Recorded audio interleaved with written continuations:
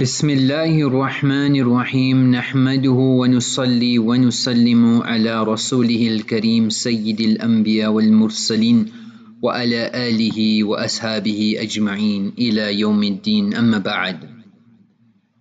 Privacy is power. What people don't know, they can't ruin. Somebody said, I don't know why people are so keen to put the details of their private life in public. They have forgotten that invisibility is a superpower. They have forgotten that invisibility is a superpower. Say 3 things you should keep private: your relationships, your income, and your next move. Your next move. So Deen has highlighted this point, and if we look at the Quran as well with regards to the privacy of a female, the masturat of the ummah, like discussed even in ibadat, in salah, in a position where they will not even think of committing any sin or guna, even in that position and place, it should be in the deepest, darkest part of your home.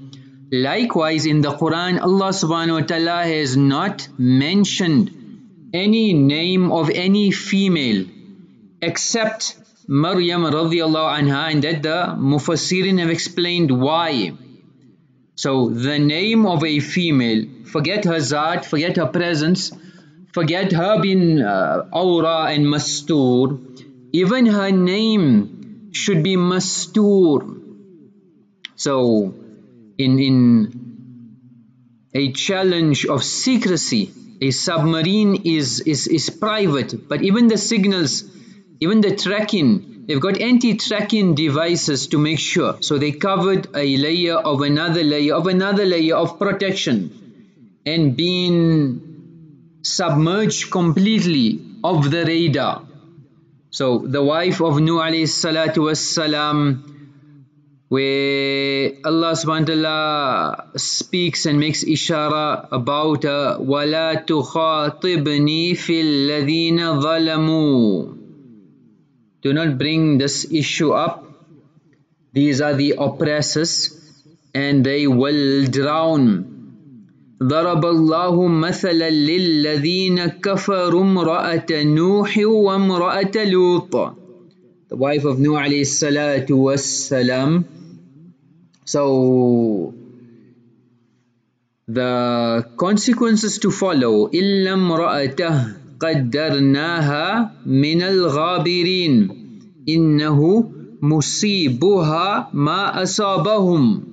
So Allah subhanahu wa ta'ala has not mentioned her name, إِلَّا عَجُوزًا فِي الْغَابِرِينَ.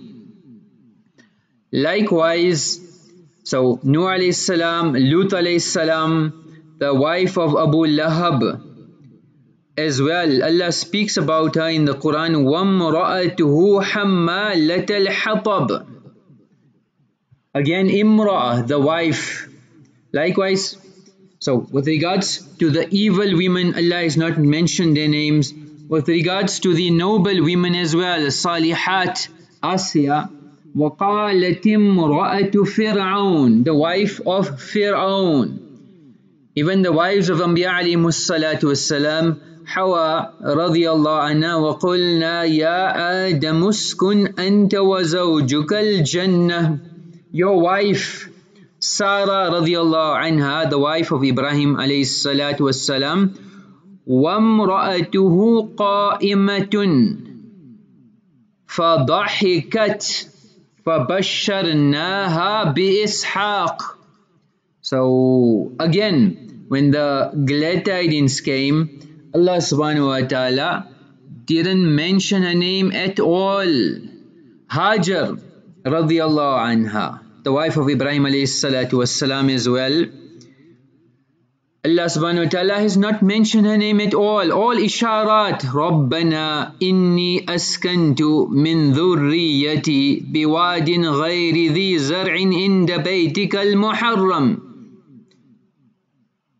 The wife of Hazrat Zakaria, the mother of Yahya alayhimus salam, وَكَانَتِ امْرَأَتِي عَاقِرًا. Again, wife. Aisha radiallahu anha, and the incident that happened in الَّذِينَ جَاءُوا بِالْإِفْكِ. Again, her name was not mentioned. The mother of Musa alayhi salatu wasalam. وَأَوْحَيْنَا إِلَىٰ أُمِّ مُوسَى. The mother of Musa. Even sisters, their names were not mentioned. The sister of Musa alayhi salam. وَقَالَتْ لِأُخْتِهِ قُصِّيهِ. He spoke to his sister. The wife of Musa alayhi salam. قَالَ مَا خَطْبُكُمَا قَالَتَا وَقَالَتْ إِحْدَاهُمَا. So, different masturat mentioned in the Quran. The wife of Imran, Hannah, where Allah subhanahu wa ta'ala speaks about her, إِذْ قَالَتِ امْرَأَةُ عِمْرَانَ. The wife of Imran said, so no name except Maryam radiallahu anha has been mentioned, and the scholars have said that she is the only female for many reasons, and her name, or indicating to her name 11 times where she's mentioned alone, and 13 times an indication to her and Isa alayhi salatu wassalam, so 24 times. So why, what's the specific benefits? Amongst them, Allama Qurtubi Rahimahullah has mentioned that Allah has not mentioned the name of any female except Maryam ibnatu Imran, because, and he's mentioned fi nahwi min thalathina mawdi'an, approximately 30 places in the Quran, for the hikmat and the wisdom. Firstly, the noblemen, you should not mention the free women. So slaves could be mentioned by their names, but the free women, they were awarded, this was the norm in that time, that to show nobility, to show honor, to show status, that she's a free person, they wouldn't mention their names. Likewise, Allah subhanahu wa ta'ala has not mentioned anybody else's name besides her to show nobility in stature, that Isa alayhi salam did not have a father, so there is nobility. Like how a free woman has nobility, this also is showing status and refuting the fact that Isa alayhi salatu wassalam was born without a father. And likewise, Allama Zarkashi has mentioned, فَإِنَّ عِيسَى لَا أَبْ لَهُ. He never had a father, and when you cannot connect and make mansub and attribute a person to a father, then you have to attribute it to a mother, and this will cause more yaqeen and i'tiqad and belief in the Zat of Allah subhanahu wa ta'ala, the Qudrat of Allah, وَتَنْزِيهِ, and the preservation of the chastity of Maryam radiallahu anha, where people have, na'uzu billah, made accusations and allegations against her. So Allah subhanahu wa ta'ala, refuting these allegations, has mentioned her name. So again, the masturat of the ummah are privatized, they should be preserved, they should be protected, because something that's very valuable stays in a safe, in an expensive box, in an expensive pouch, well looked after. So the women of the ummah, Allah subhanahu wa ta'ala in the Quran has given us a great lesson. Unfortunately, because of the propaganda around us, forget exposing the sitter, but on social media we find that which Allah subhanahu wa ta'ala has commanded us to preserve and protect, we have breached that, and we have put ourselves in an exposure which will have serious consequences. Those who follow will be protected, and those that don't follow, may Allah protect one and all, may see serious ramifications. So not just following the norm and doing what everybody else is doing because that is the norm, but our norm, our guideline, our yardstick is Quran and Hadith. Like they say to servicemen from a gas company, a young and old were on a call out in a neighborhood, and they were checking the meters. So they finished the final house on their round, and somebody from the window was watching them check the meter. So the truck was right at the end of the street, so they decided, you know what, the old man put the youngster to the test and said, let's have a race. So they started running to the truck, and as they reached the truck, they seen the man from the last house, which they just finished, huffing and puffing, and was running behind them. So they inquired, they said, sir, what's wrong? Something has happened. So he said, no. When I see two gas people running as hard as you, I figured out that I would have to run as well. I see new people running, so I need to run as well. So the people of Batil are running with no purpose, no objective. Their life is just for amusement and merrymaking. Dharhum ya'kulu wa yatamatta'u, just eating, consuming, having fun. Dharhum yakhudu wa yal'abu, just engage in the activities with no focus, no priority, no objective.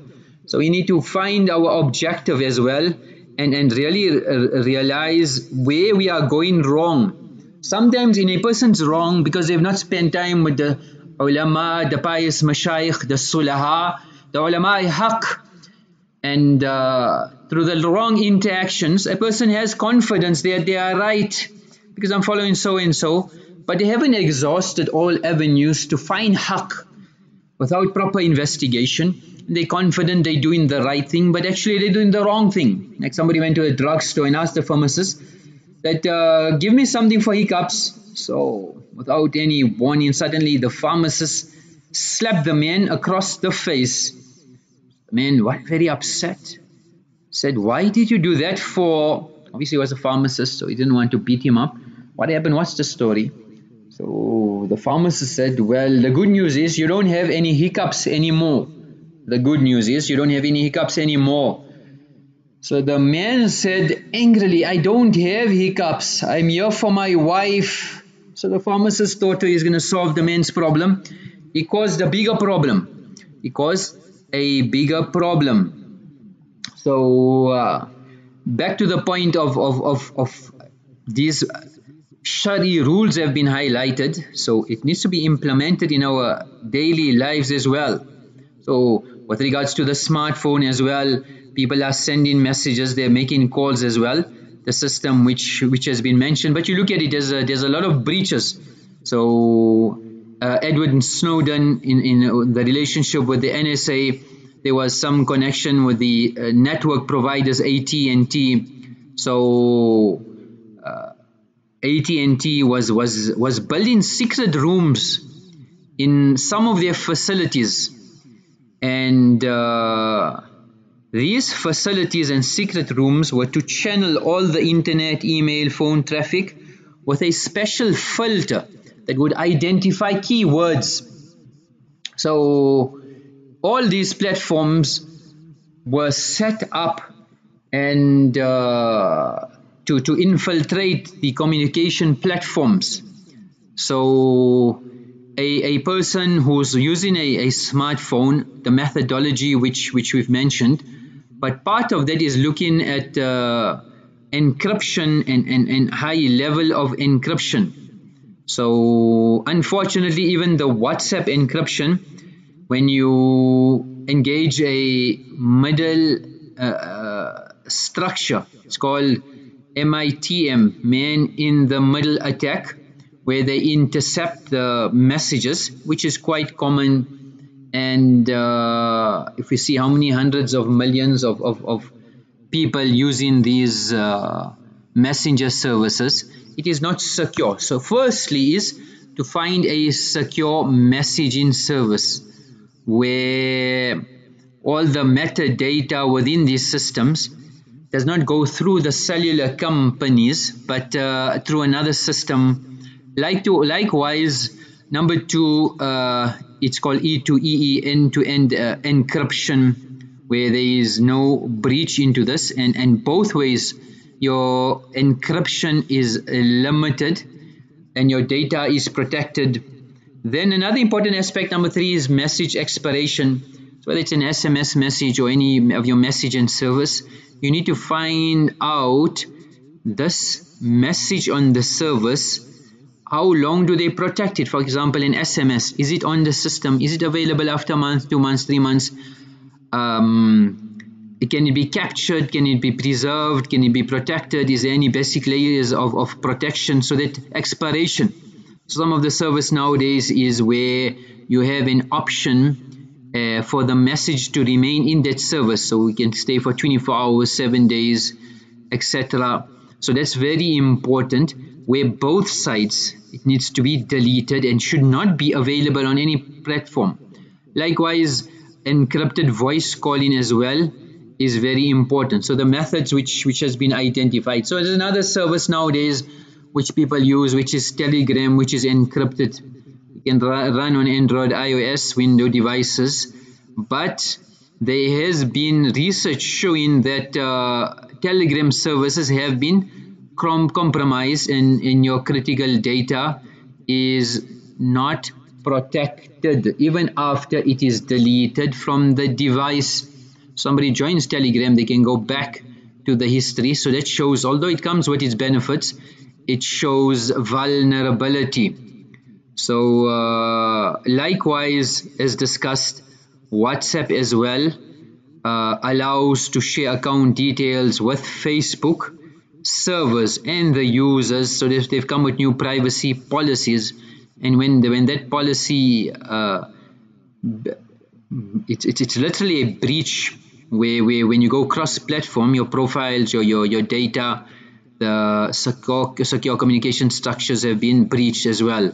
So likewise, if you have to back it up, then it's stored in the Google Cloud service, which again, your vulnerability is open.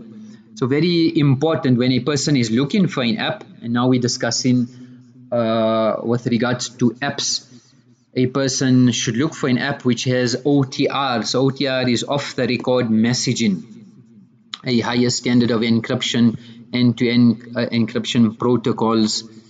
Then a person should look for PFS, which is perfect forward secrecy. So randomly generated session keys, which is it had been engineered in specific for being resilient, and in the future there's no breach. In the future you could not have any compromise and access to your messages. Then so these two usuls and principles, OTR and PFS, if you look at it, so one app is Chat Secure, which is a secure text messaging app which is available on all platforms, and it's called something called a certificate pinning, which includes proof of identity certificate. So in contact with the service, the certificate is connected to the mothership, and this certificate does not match with the session, it does not continue. So even the conversation logs also is protected. Likewise, another app which we can use as well is Signal. So that's from Open Whisper Systems, which are available on other platforms as well. And likewise, CryptoCat also can be used. Then now recently Tor, which it's highly encouraged, and we'll come to that when we using our browser service. But Tor has a messaging app as well, and it anonymizes your IP address, which is very important. Why? Because then it is difficult to trace. So your exit nodes, your default controls, end-to-end encryption, that is important. So when choosing your app, it is very important to consider this. So now if we say in Signal, there may be some compromise with regards to Signal. Why? Because you have to put in your number. So we've explained previously where you create a VoIP number, Twilio, Telnix, MySudo, etc. So if you use your VoIP number, then you're covered. Otherwise, a person could triangulate, find your location, and from that get other information, and you can be breached. Another app which is called Wire. So this is on iOS, Android, Windows, and Wire is also a very secure. Why? Because it only asks for an email address to open an account, and if a person's got a Proton email address, which we'll get into the details inshallah, then that makes it more secure. Somebody who hasn't downloaded the app, so that's another thing, you have to create a circle around you of people to use one app, so you don't have multiple apps. So again, compromise. So the people around you. With Wire, you can go onto the website within a browser, create a communication, text, audio, video as well, which has a lot of benefits.